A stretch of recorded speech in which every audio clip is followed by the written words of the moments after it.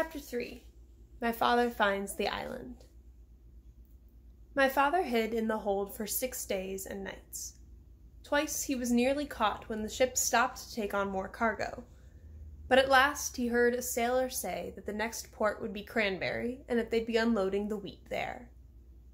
My father knew that the sailors would send him home if they caught him, so he looked in his knapsack and took out a rubber band and the empty grain bag with the label saying Cranberry.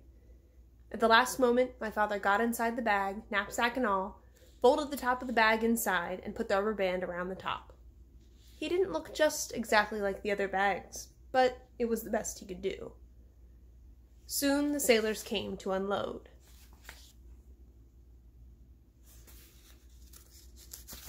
They lowered a big net into the hold and began moving the bags of wheat. Suddenly, one sailor yelled, "Great Scott, this is the queerest bag of wheat I've ever seen. It's all lumpy-like, but the label says it's to go to Cranberry." The other sailors looked at the bag too, and my father, who was in the bag, of course, tried even harder to look like a bag of wheat. Then another sailor felt the bag, and he just happened to get hold of my father's elbow. "I know what this is," he said. "This is a bag of dried corn on the cob."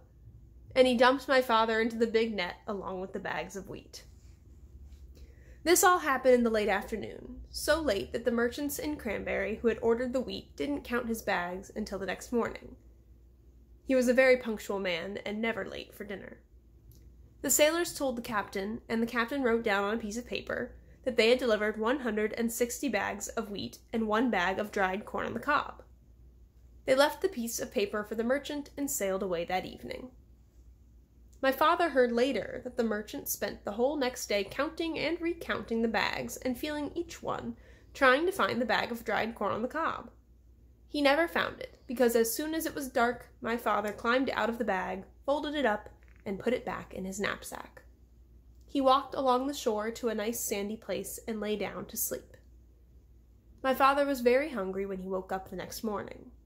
Just as he was looking to see if he had anything left to eat, something hit him on the head. It was a tangerine. He had been sleeping right under a tree full of big, fat tangerines. And then he remembered that this was the island of Tangerina. Tangerine trees grew wild everywhere. My father picked as many as he had room for, which was 31, and started off to find Wild Island. He walked and walked and walked along the shore, looking for the rocks that joined the 2 islands. He walked all day, and once when he met a fisherman and asked him about Wild Island, the fisherman began to shake and couldn't talk. Couldn't talk for a long while. It scared him that much, just thinking about it. Finally he said, "Many people have tried to explore Wild Island, but not one has come back alive. We didn't think they were eaten by the wild animals." This didn't bother my father. He kept walking and slept on the beach again that night. It was beautifully clear the next day, and way down the shore my father could see a long line of rocks leading out into the ocean, and way, way out at the end he could just see a tiny patch of green. He quickly ate 7 tangerines and started down the beach. It was almost dark when he came to the rocks, but there, way out in the ocean, was the patch of green.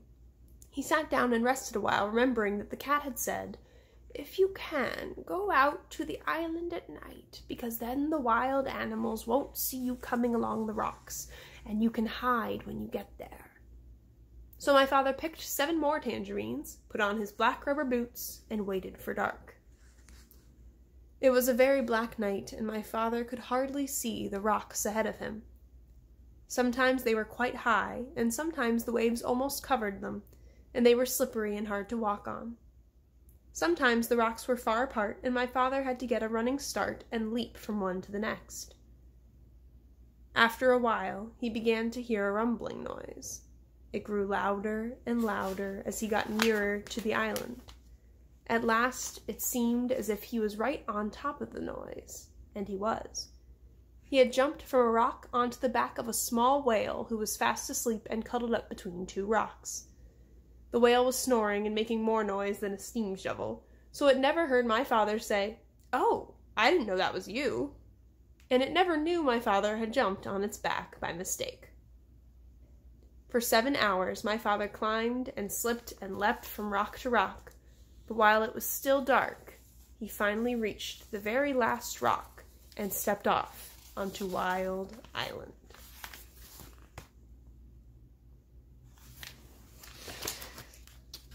Alright, I will read chapter 4 in the day.